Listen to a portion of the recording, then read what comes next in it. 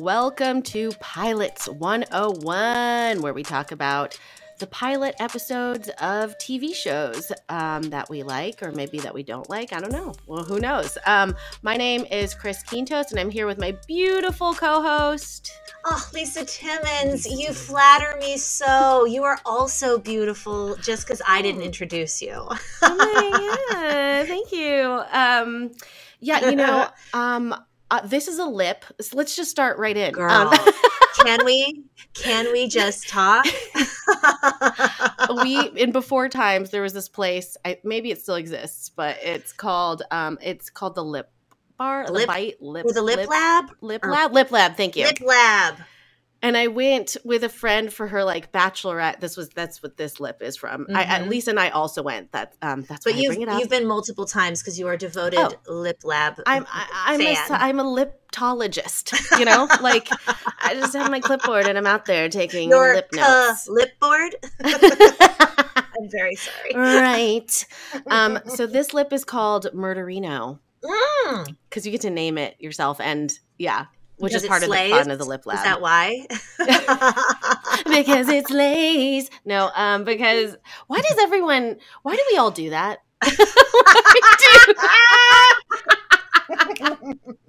Why do we all just sing a thing we think is funny? Because my mother does that.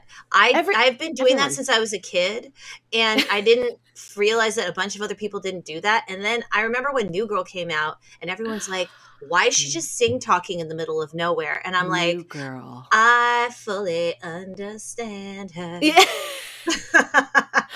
We all do it. I mean, it'd be interesting to have someone chart the origins of random breaking into sing talking. Yeah. I think mine fully, my mom would kind of do that, but also a very strong influence in my life. Whitney Houston on Being Bobby Brown. I don't know if you remember this, but she would just start sing talking stuff. And it was next level for me because when Whitney Houston sing talks, it's also still Whitney Houston. It's still Whitney Houston. So one of the songs she sang that I absolutely adored was when she was in the forest with Bobby camping. Suddenly Whitney had it, and she was like, I'm going home. You can keep camping with this crew and everything. And she gets in her little convertible, and before that she goes, Bobby, the forest is over. Oh, wait, that wasn't sing talking. The sing talking. Oh, one time they were shopping for glasses in the mall, and she and Bobby both put glasses on, and they just said, glasses.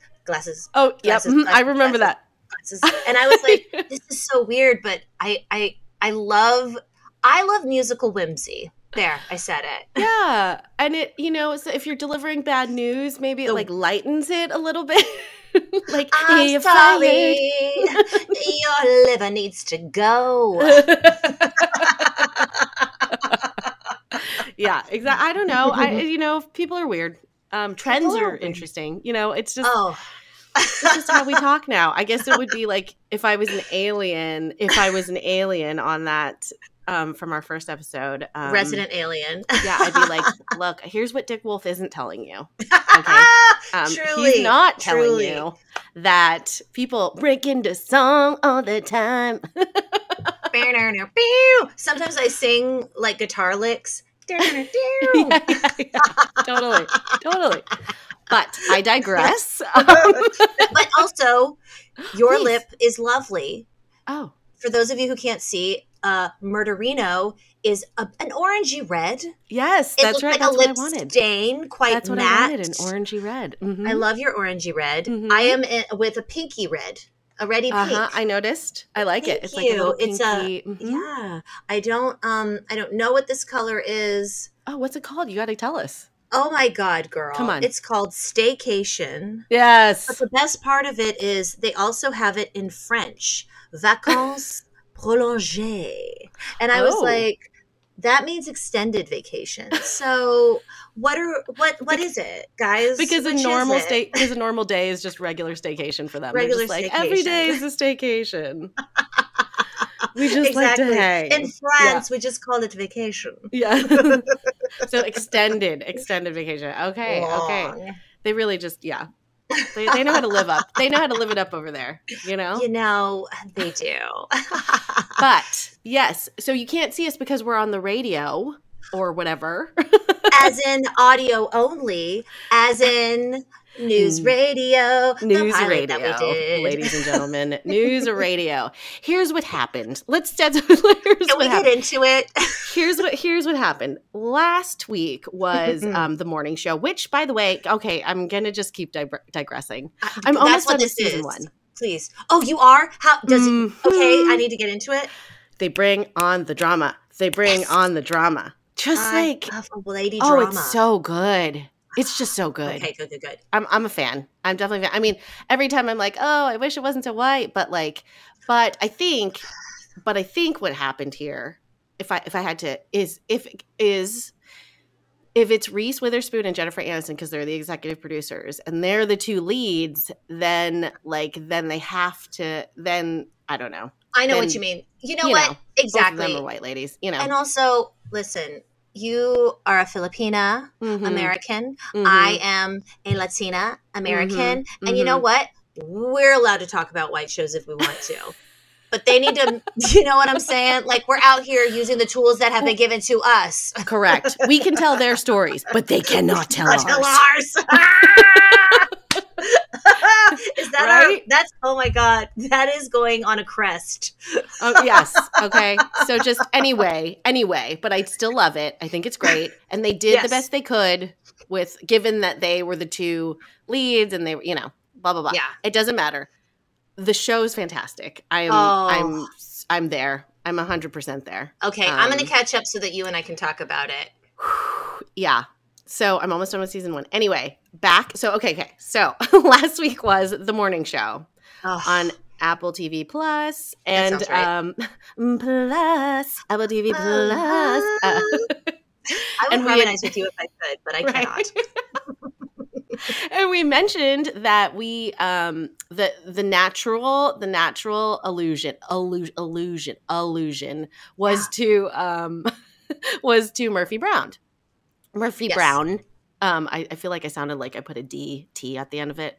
It's just Brown. It's not Brown. Not turned. Murphy Brown turned is Murphy Brown. So when you go onto the internet and you try to find Murphy Brown, everyone's just like, look at the reboot. Here's the reboot. It's on Paramount Plus. It's on CBS All Access. Here we are. Murphy Brown, the reboot, whatever it's called. And we legitimately could not find. Yeah. I could not find it. You cannot find it. Yeah. Even if you have Paramount Plus or whatever. Because then I did a little more deep diving because here I am just trying to get onto things exist, things exist.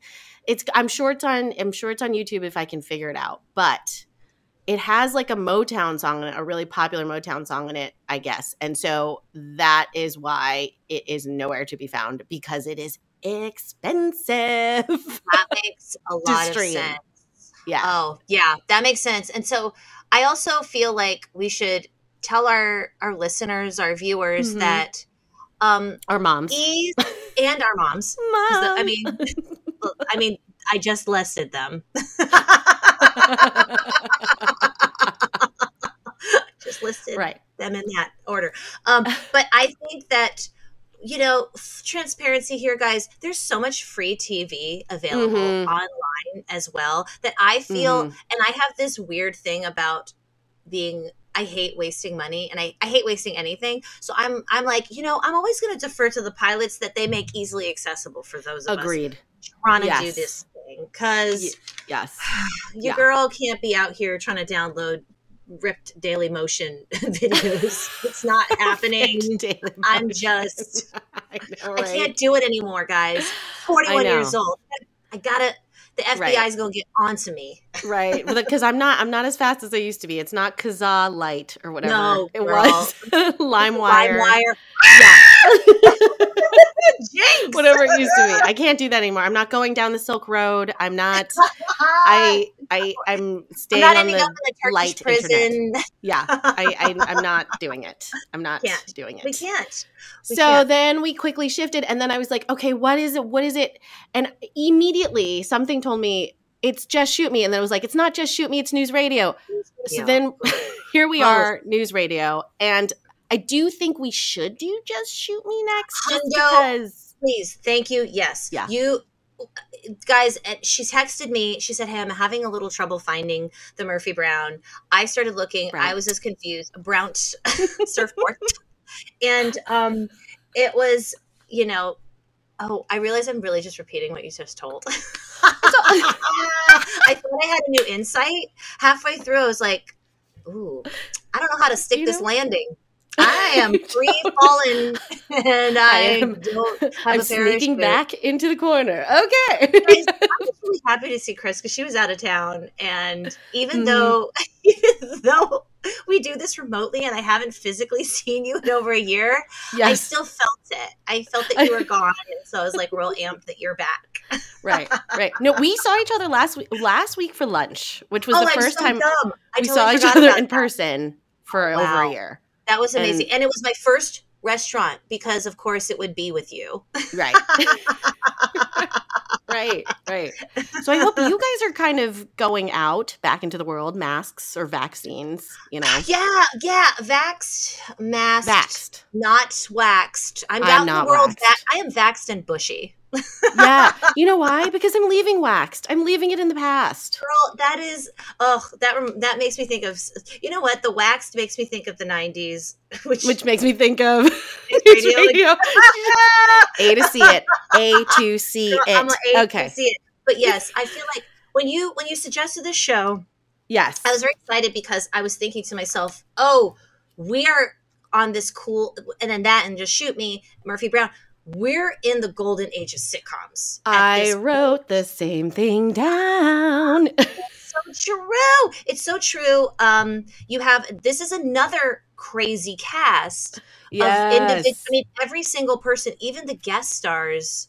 Maura Tierney. Can we just Lisa? Her name's Lisa.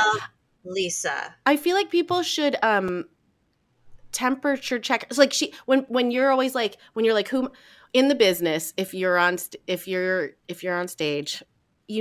people always need to have references. So who are you? And I'd be like, I'm like Rashida Jones's little cousin. I don't know. Like, I feel like you should add a little Maura Tierney into yours. Thank you for saying that.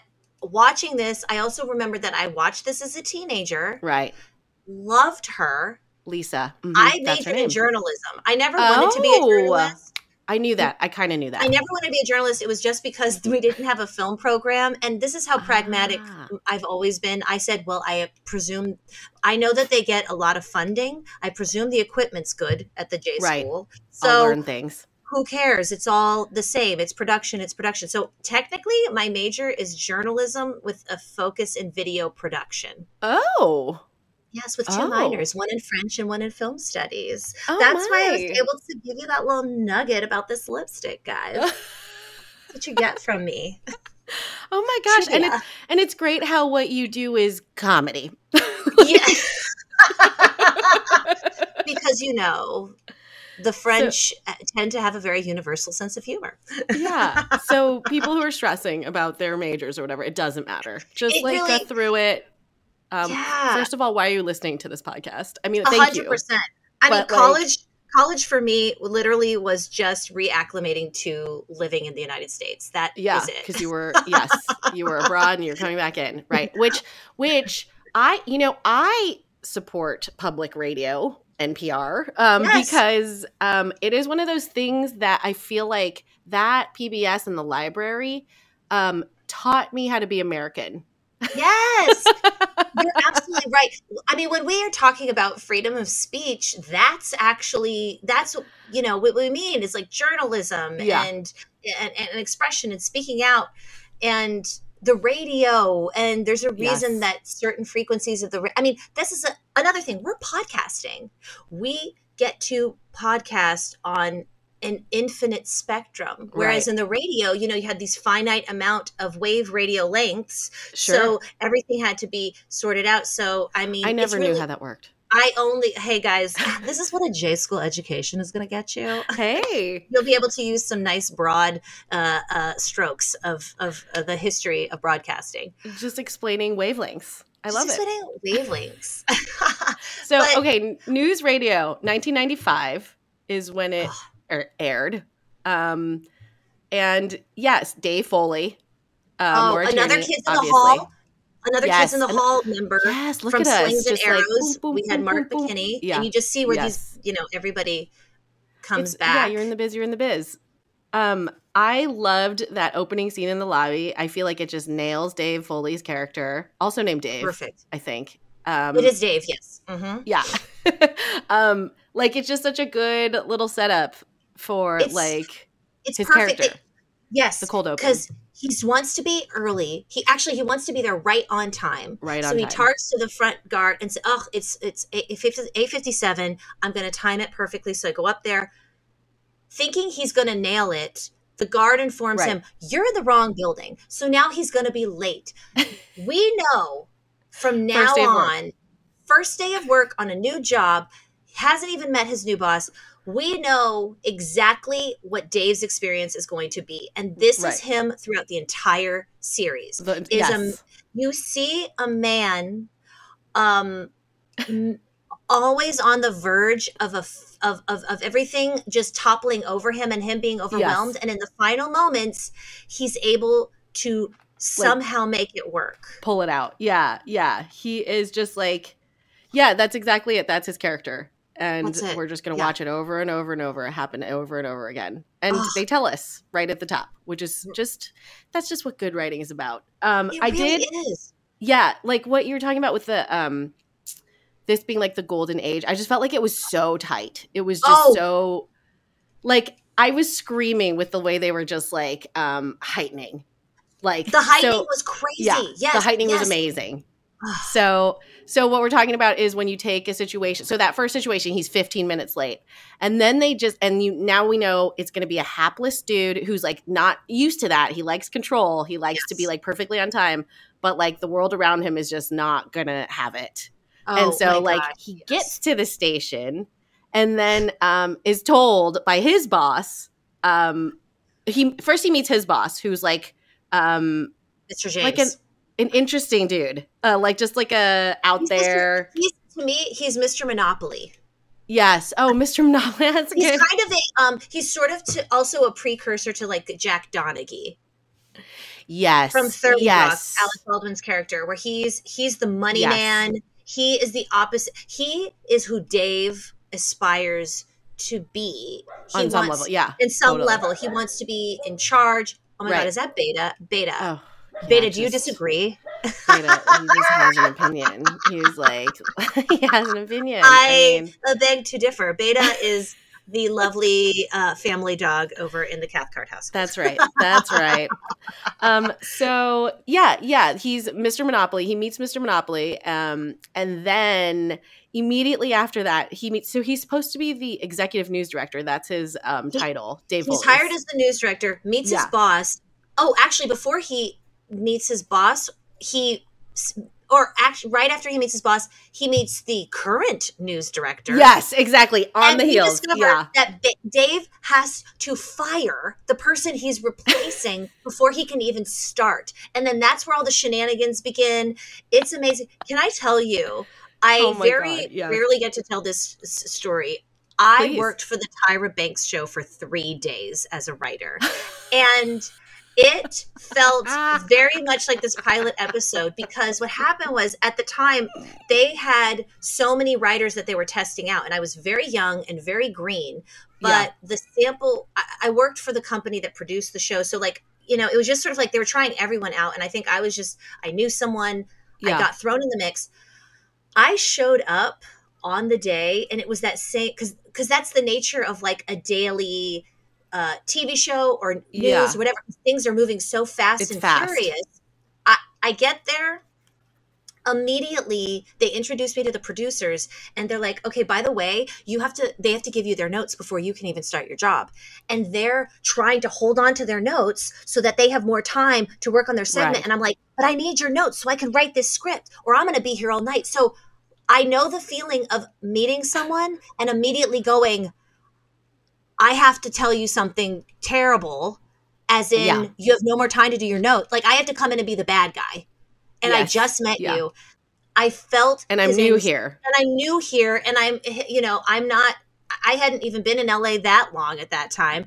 It was it really much captured that feeling of the behind the scenes moving fast. Hey, keep up or you're gonna fall off the treadmill. And I felt so bad for him. But you know who I felt even more for was the Lisa character. Yes. Because here's the thing that's so funny is I do remember having a very strong love for all the female characters on the show. Now, the character of Catherine, who who's like the silent black lady in the booth who never gets to talk in this pilot. This character, when Candy Alexander, because it's not Candy Alexander originally, I don't know who this actress is in this pilot episode. She doesn't really get a lot of play, God bless. Her Ella Joyce. So when Candy Alexander comes in, she's not in the pilot, but you probably remember. She was so vivacious and like just very sexy, but like really powerful. Such a great foil for Phil Hartman's character. Oh, yes. And so that's one of the reasons that I love the show. But Lisa gets passed over. Yes. She works there for 12 hours. And as the viewer, yes, she should be the news director. Right. And like, how many times I was just like, how many of you can relate as a woman or a person of color working, only to have an outside hire of a straight white guy from the Midwest showing up going, hey, can you help me kill this job that you've been lusting after for your entire career? Right. It only works for me because he truly is an innocent and he's actually kind. And they have such a lovely, I love that flirtation at the end with the oh my God. I was going to say that was such a funny little awkward like flirtation where they were like, ooh, we should, I don't know where that came from, but they were like, we got to shoehorn in some chemistry. Chemistry. It was so funny. No one has ever done that to me. No one has ever pulled an eyelash except a boyfriend. Face. Oh my gosh. In fact, I feel like the other day my boyfriend tried to and it was like, what are you doing? He's like don't touch me. My face. And I'm like, make a wish. I wish you wouldn't do that again. But yeah, they do have like, there's a moment at the end where there's like, we're setting up romantic intrigue. And I have to say, this is one of my favorite will they, won't they workplace romances over the years. The minute, I was so nostalgic for all the locations. Everyone gathering around the desk outside the office, the blinds opening and closing, because throughout the course of the series, we never leave this space. It's one set. Yeah, it's one great. set. It's fantastic. So oh my tight. Gosh. Oh, it's so funny. Yeah. In fact, when it opened and it was in the lobby, I was like, what's happening? They never used that. I forgot that, like, because you're so used to seeing the newsroom that you're just like, what is this place? Obviously, it's a lobby, but yeah, I mean, I just the star power in this is just so exciting. Obviously, Phil Hartman. Like, talking about the golden era. Yes, he's at the height of his popularity. Right. Yes. I mean, Saturday Night Live, that's another. So he comes from performing live with a live audience. Yeah. And he just destroys it. He's so memorable. Every single person in this is so memorable, but like, oh man, as a kid, I loved this show. And I thought Phil Hartman was like the funniest person. Because it's Phil Hartman just being Phil Hartman. Like, it's just like bits written for him. It's just so great. Yeah. Vicki Lewis, the little feisty redhead. Yes, who feels like a precursor to, or maybe at the same time as like Suddenly Susan. Wait, what was her name? What's her name? The redhead. Sorry, go on. Keep going. Wait, you're absolutely no. It was at the same time because I used to mix them up, and I loved them both. Yes, but Kathy Griffin was on Suddenly Susan. Kathy Griffin, yes, guys, we're talking about the golden era of redheaded comedy ladies. I was just gonna say, they're like, oh, you know what? You know what's of color? Redhead. That's diverse. They're like, let's go there. Are a minority. Yeah. Which, they're not wrong. They're not wrong, actually. So. But in this pilot episode, her feistiness is very apparent. But I have to say, her wardrobe became such a joy to me because her character, I don't know if you remember this, she kind of started dressing like the nanny. Like she was as much of a fashion icon to me as the nanny, Fran Drescher, because she goes balls out with the 90s fashions. She used to have these crazy patterned tights that she would wear and these tiny short skirts. I remember and that. The funny thing too is her fashions are some of the ones that are coming back. Because, you know, they don't bring everything back from the 90s. They don't, no. But I think that if the kids, check out this Newsradio because Ms. Vicki Lewis is bringing some really good fashion to you. She is. She's turning out some looks. And then, of course, who is not in the pilot, but definitely needs to be mentioned, Mr. Joe Rogan. Joe Rogan. I didn't realize he wasn't in the pilot either. I didn't either. I was like, wait, that guy looks and feels a lot like Joe Rogan, but is not Joe Rogan.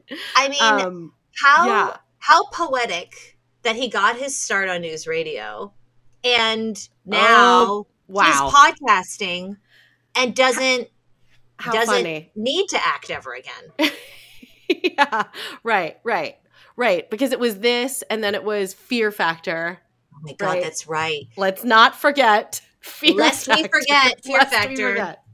I never watched eating it. Snails and things, and then just right into the whatever insane things are happening over at the Joe Rogan Experience. God bless his heart. He looks like a penis, but he is doing. He's living his best life. I can only assume. I assume everyone's living their best lives. Yeah. Okay. Yeah. All right. Great. It's just but also it's funny because you see that sort of aggressive macho male guy thing in the Joe Rogan character, right? Which you're like, I understand 100% why you were cast. Yeah. Over the years, you're like, oh yeah, this makes total sense. Oh, and then wait, we did not mention. Did we mention Andy Dick? Who's being less like it's like a Andy Dick at a 1. You know what I mean? Like it is not Andy Dick at a 10. No, Andy Dick on a sitcom. I have interviewed Andy Dick before because, guys, I've had many weird careers, one of which included writing for a blog. And I interviewed him over the phone, and he told me he was in the tub while we were talking. So I interviewed Andy Dick when he was in the tub. Oh, my goodness. What is this place? What is LA? I don't understand. I really don't know. But oh my God. Yeah, just a great cast. The jokes, everything so tight. The heightening, like I said, it's like one situation and then it just boom, boom. It just gets more intense. Stakes get higher. Yes. To lay it out for the story discussion, because I really did love the story where you have someone who is starting at a new job late at the wrong building. Yes. And then you find out that you have another faux pas where he doesn't even recognize his boss. His boss then informs him he has to fire his former boss.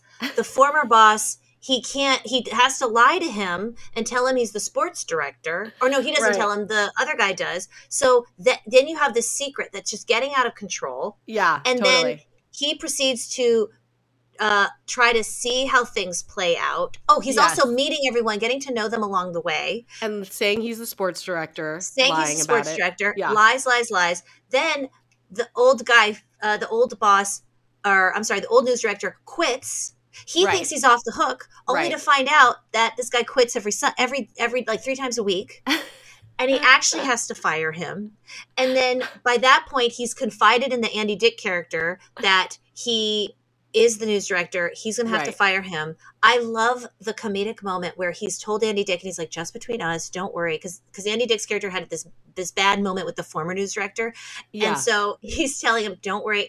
This was what I loved, this moment where Andy's like, oh, don't worry. It's between us. Dave Foley's character turns away. And I think he turns back and there's 3 people looking at him, waiting for him to fire the news director, because that's how quickly Andy Dick spilled the beans. And the group of people who know just keeps growing.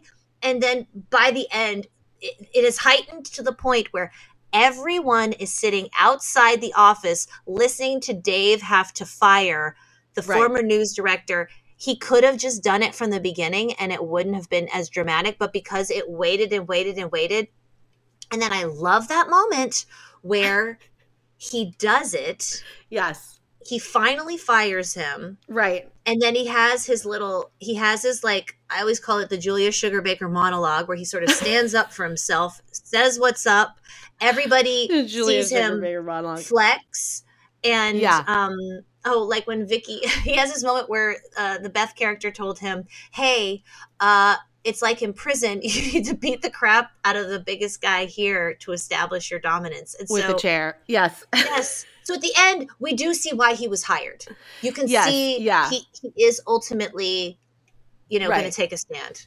Which I believe in the way that, like, it's a sitcom, right? So everything's sort of heightened. So he comes out, like, all of a sudden with this bravado that I'm kind of like, I guess I'll buy, because I guess I'll also buy the meet cute, the romantic comedy, yes. You're just already in this world. You might as well just hang out.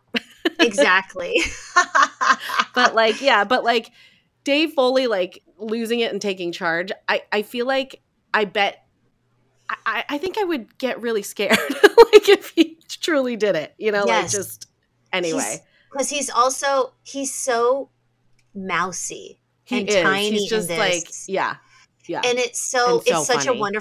such a wonderful counterpart to the Lisa Miller character. She's assured in herself. She is very confident. And I really, really, it's so funny because if you think about it, probably the only reason she wasn't hired for the position is because she's a woman. Because if you look at it, she's equally qualified. She doesn't have a character flaw. Right. Except that she wants it too much. Like Hillary. Except that she's a woman. Yeah. Just wanted it too much. But yeah, the juxtaposition of, like, Maura Tierney and, like, Dave Foley, it's just like she's just such a calming presence to me. Yes. Like, right off the bat. And then Stephen Root plays Jimmy James, his boss, which is he's just a fun guy to be around. I love a super rich character who's cartoonishly rich. Yeah. That they're doing things like Karen Walker. I loved yes. all the shenanigans. Like he was like, when he was like, oh, I'm just going to go out to the sports store. Oh, what are you buying? Oh, the whole store. I changed my mind. I just bought a hockey team. Yeah. He comes back with a hockey stick and he's like, I changed my mind. I'm going to I bought a hockey team instead. Mr. Monopoly. Yeah, totally Mr. Monopoly. But it was just such a fun, it's a fun show. And then, like, what is it at the end that, like, it's another, like, hapless thing. I'm trying to remember, like, what? Oh, at the end, are you talking about the very, very end, the tag? Yeah. Okay, so the tag at the end was really great. You have the character of the actual sports guy starting. Oh, yes, that's it. Because Jimmy James, the only thing Dave Foley made him promise to him was, when you fire me as the news director, promise me that you will actually fire me and you won't make the new person do it. To my face. Don't have, like, the new guy come and fire the guy he's replacing like he made me do today. Exactly. On this pilot episode. Cut to the tag of the quote-unquote sports guy starting, and Dave thinks he's going to get fired. And once he interviews the sports guy to ask him what he thinks about the big game, and he gives all this sports information, only then is he reassured that he's not getting the boot at the end of this episode. Yeah, but you can see in that moment where it's just like he plays, like, assured to just, like, right into, like, disarmed. He just gets completely disarmed. It's so a fun quickly. Actually acting thing that was fun to watch because it was quick.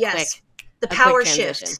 Mm-hmm. Yeah, which is so fun. But yeah, Newsradio, it just feels like, I mean, I hope we promise that this isn't gonna end up just being shows that we liked from the 90s.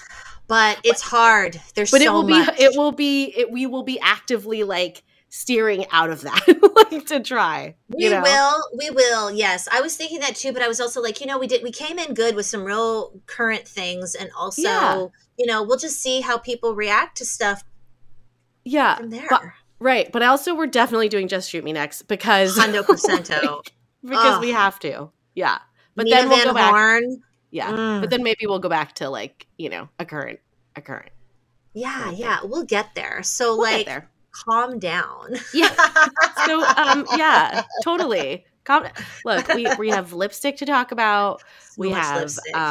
The world is literally reopening. I mean, there's a lot to talk about. Can I just say that while, I've been watching, now the commercials are people reuniting. Which is a huge, like, there's new commercials of people, like, you see people reuniting and coming together, which is a huge, drastic improvement from, I don't know if you saw any of these, like, Blue Shield, Blue Cross, Blue Anthem. I don't remember what they're called. They don't either. They don't know what they're called either. Because it's like, I think it's Blue Shield. Anyway, go on. Who knows? Blue Hammer. Anyway, we will be sponsored by you. However, if you whatever your name is, we'll get it right when you pay us. That's correct. But they have this. They had this commercial at the height of pandemic where it was just like really sad, maudlin music. And all these black and white stills of healthcare workers fighting and just saying, we're there for you. And I was just like, I am so glad to be done with being reminded about what's going on. Just all the people dying. I already know. I'm not turning a blind eye to anything. I have health insurance. Leave me alone. NPR tells me every morning how bad it is. And then we stopped. Right. We took a little break. But yeah, guys, the commercials are looking more cheerful. That's true. They're looking a little more cheerful. And they're also like actors, which I appreciate. You mean not just people who live together? Right. Who now are family? Whoever you can get. Like, yeah, exactly. I remember, you probably didn't watch this, and that's okay. But the Ryan Seacrest Disney Sing-Along Part 1 and 2? I did not, but okay. Pray tell. When did this come out? This year?